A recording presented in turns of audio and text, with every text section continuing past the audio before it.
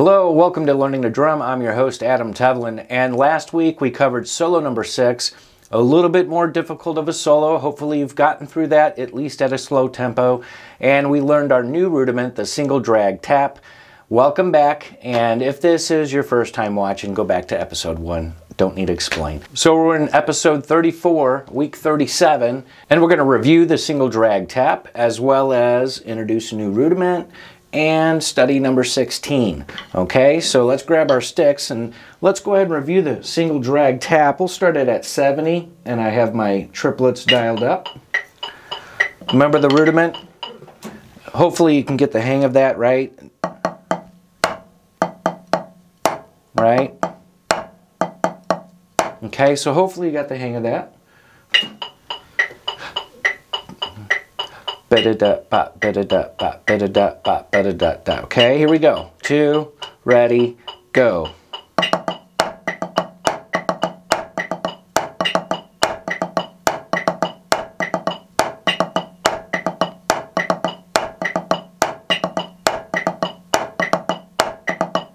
Okay, all right, so you know you have the drag, right? And then you have another free stroke. And then that last stroke, of course, is a silent upstroke plus downstroke, okay, right? Right? So on that note, I prepare my right to do that downstroke, right? Okay? It's real important to do that, and after a while you can kind of, like earlier, break the gelatin mold, get a little bit more relaxed with it, but you're really understanding all those movements when you take it that slow in that disciplined fashion of that gelatin mold, okay? All right, let's jump it up to 80. Remember, our test goal would be at 100. Here we go. 1, 2, here we go.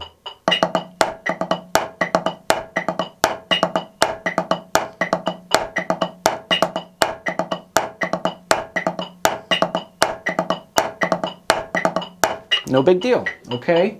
Let's try 90. It's a little bit faster. If you can't hang, that's okay. All right, here we go. 1, 2, here we go.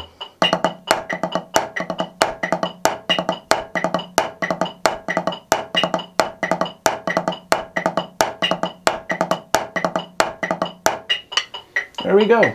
And again, like I said, the test goal is going to be at 100. Try your best to work towards that goal. And remember, it's taking it at your pace, so no rush into that, okay? All right. Now, last week we didn't review the drag exercise. I just let you go on that, and hopefully you're getting the hang of that as well. But what we can do here, we're going to go ahead and go over it. Hopefully you're getting a good sense of what that feels like, those drags and any part of that beat. So let's go ahead and dial the metronome back down to 70. Hopefully you're at that point. Remember that you can improvise and just place a drag wherever you want, right? At least for me, I just got used to the downbeat, having the drag on there. Okay, and then also the E, same thing. Okay, you'd probably have to do it slower, but I got used to these little individual things here, these rhythmical cells, these different rhythmical cells, that is, with the drag being on any part of that beat. Now, when it gets into the, let's say, measure 9, where we're going 1, 2, okay, I might just repeat that there. What does that sound like? If I put an accent there on beats 3 and 4, if I put an accent on the and of 3, and then an accent on the E of 4, I will have, those are single drag taps without the accent, okay? So the point I'm trying to make, and I'm kind of digressing here, is that you want to really get used to this stuff. And same thing with the 5s. Just do that over and over. But that's just one way of trying to do this exercise, because there's individual components that you might have to get good at, okay? Before you can take the whole thing. But we're going to take the whole thing at 70. There we are. Here we go. 1, 2, ready, and go. And 1, 2, 3, 4.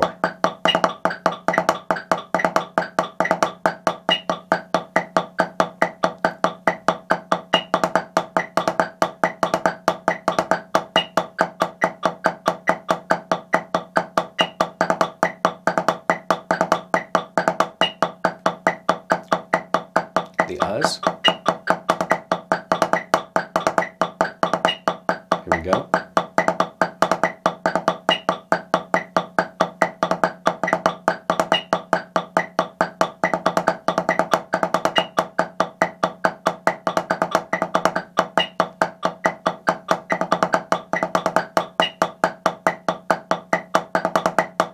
One, two, three, four, 1, 2. Okay. All right. That's at 70. Hopefully you're getting the feel of that. Like I said, if you have to, take this and break it down. If you deliberately practice on those problem spots, you can take the whole thing much easier. Speaking of which, you might want to stretch out. Stretching out there is always a good thing. Remember all those stretches we did? Okay, great. So that's the drag exercise, and we are going to move into now our new rudiment. I know all these different rudiments and everything like that, but by the end of the season, you're going to know 13 rudiments. Actually 14 if you want to include the multiple bounce roll. So that's pretty cool and exciting in my opinion. All right, so the new rudiment, we're going to turn to page 8 now in the Learning to Drum book that you've all bought, right? All right, that's all I'm going to say. All right, so Single Ratamacue is going to be the new rudiment that we have. Since we've known the drag, you know, we're going to be able to do this rudiment. And remember what we talked about, compound value when it comes to playing certain things, because you can play A, B, and C, D, E, and F. It gets a little bit easier, or you have the ability to do it because you have those components of it. Remember, 3 rudiments that are the ones that kind of boil down to, which are singles, doubles, and flams. Everything else is a combination of one of those, right? Okay, so how that's going to sound, again, I have a drag. It is a grace note drag, much like the single drag tap or the half drag or roof. Okay, I said it.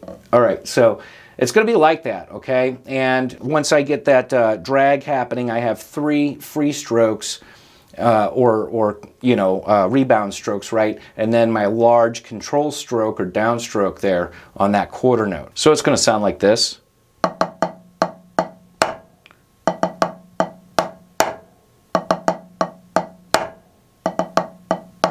Okay, so I'm going to play that open, closed, open, so you can hear how that sounds. All right.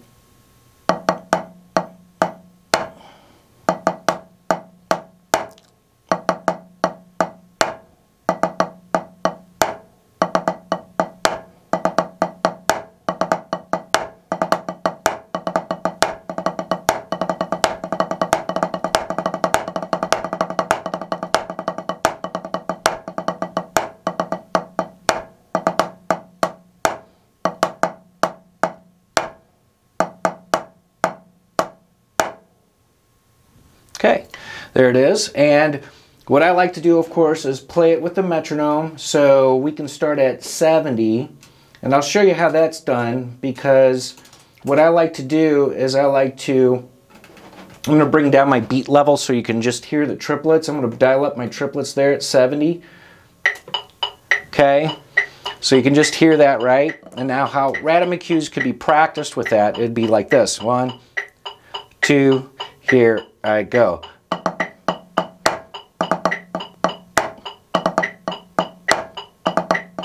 Okay, so let's try that together. First, you want to probably do 1 or 2 Ratamacues in a row just to kind of see how that feels. And then let's go ahead and play it together there. We'll try it. Here we go. 1, 2, here we go. Da, da, da.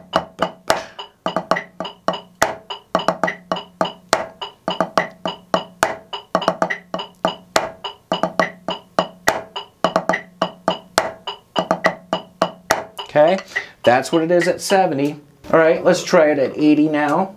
I know this rudiment's new to you, so I would say push pause, work on it, come back, and let's play together. Or you can play by yourself, whichever you prefer. Here we go. 1, here we go. 1, 2, here.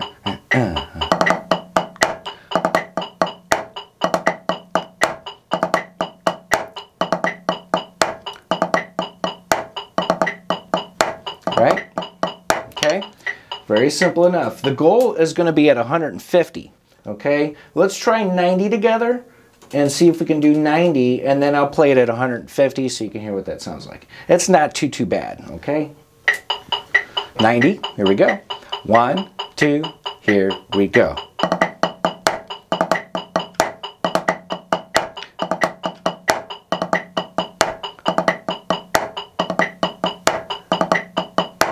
Okay, no big deal. It's a little faster, huh? You don't have to play with me, just hear how it sounds. Da-da-da-da, da-da-da-da. 1, 2, here I go.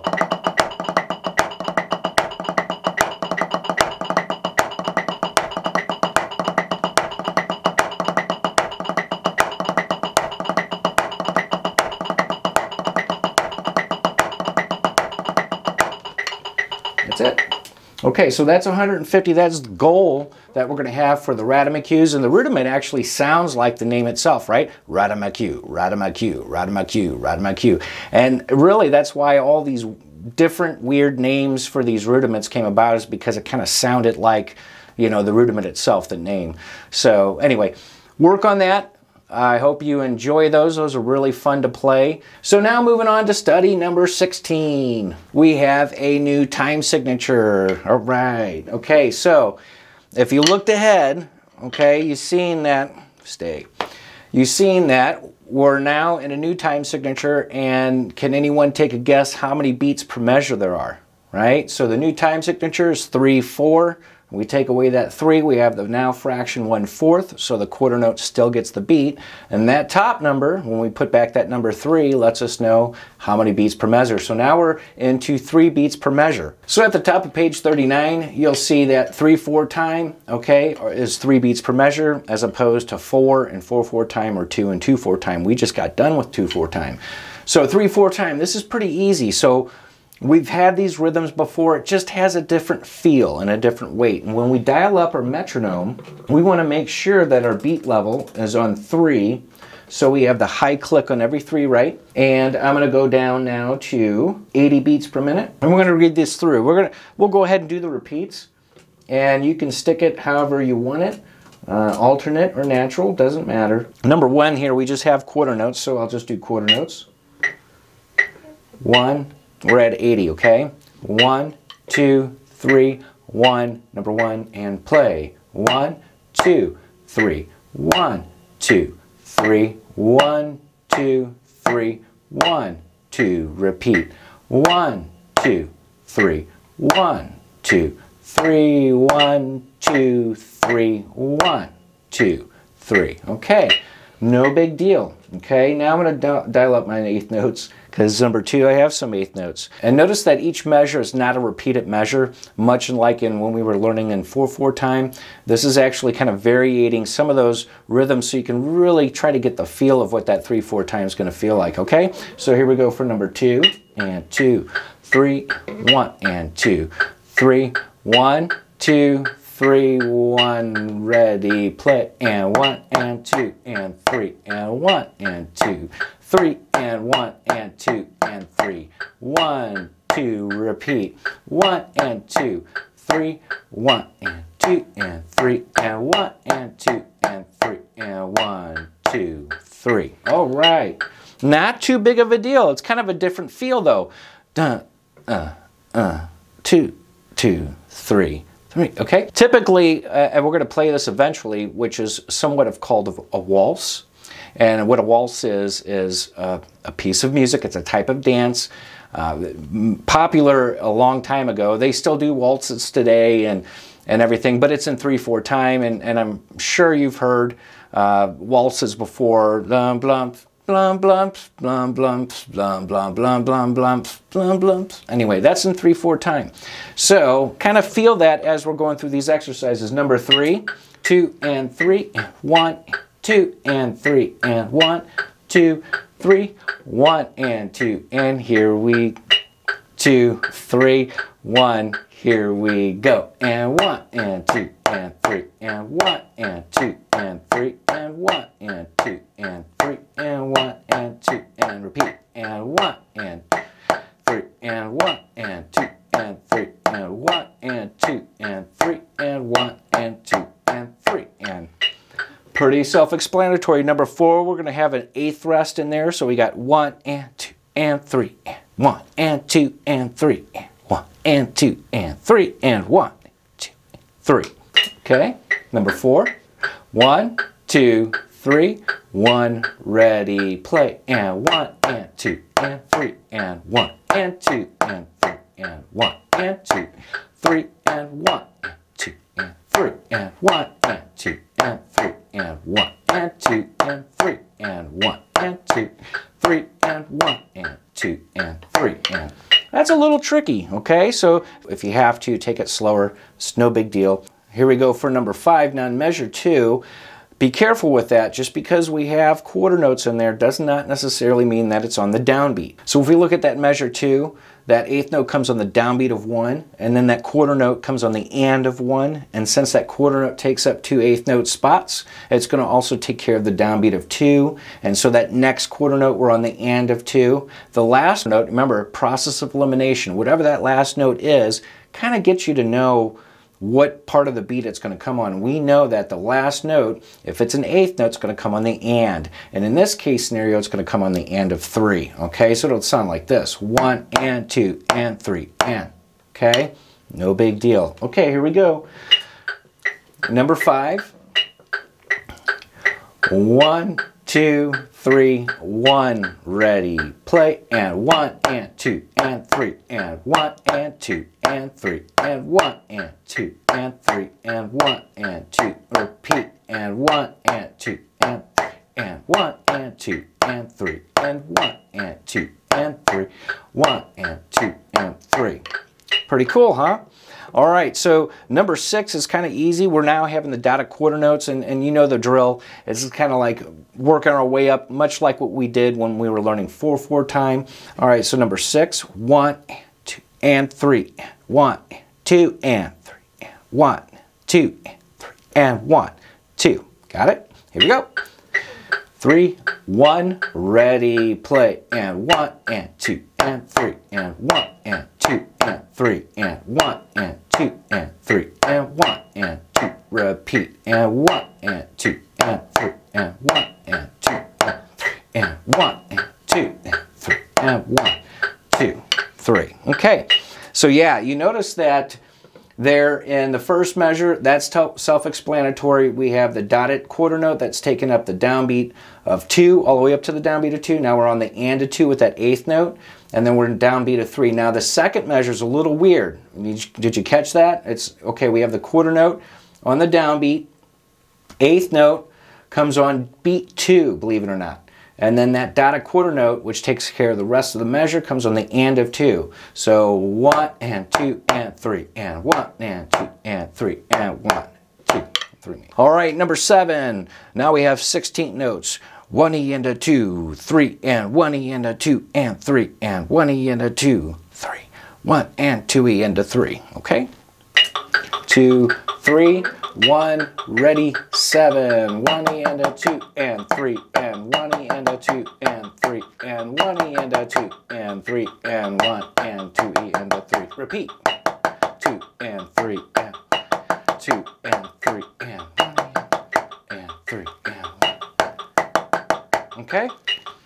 All right, so that's number 7, and number 8 is a little different. Now we're having those rhythmical cells that we've had in our 16th note warm-up. Hopefully you're still working on that. And it's 1 and a 2 and a 3 E and 1 E and 2 and 3 and a 1 E and 2 and a 3 and a 1 E and 2, 3.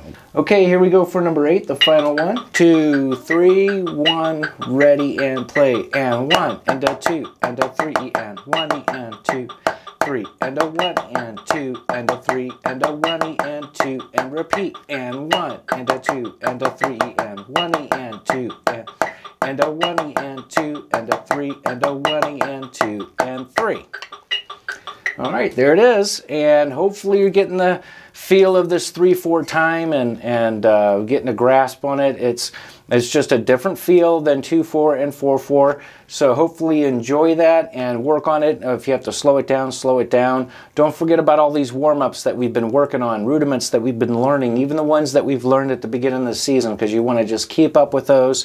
We might have a test next week. We'll see, okay? All right, well, this is all we have for this week on Learning to Drum. I'm your host, Adam Tellin, and always remember to keep swinging those sticks.